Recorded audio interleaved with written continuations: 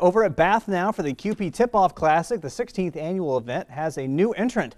Marion Local takes the place of Findlay as they match up in the opener, while Game 2 is a repeat of last year's championship as host Bath takes on defending champ New Knoxville. Wild Kittens are looking for what would be their 6th title in the last 7 years in the Tip-Off Classic.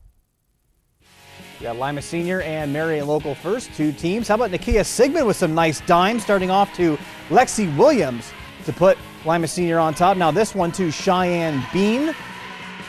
Nice job getting the Spartan offense going, but Marion Local come right back. Sammy Holscher for the Flyers with a nice dish to Heidi Rethman. Rethman with the fadeaway. Over on the Lima Senior side, Sigmund to Bean again. How about the reverse layup? Very nice job. Now Olivia Demange for the Flyers, dialing in long distance, and then Holscher again a couple plays later with the nice reverse layup of her own, and Marion Local would come away with the 44-38 victory over Lima Senior tonight.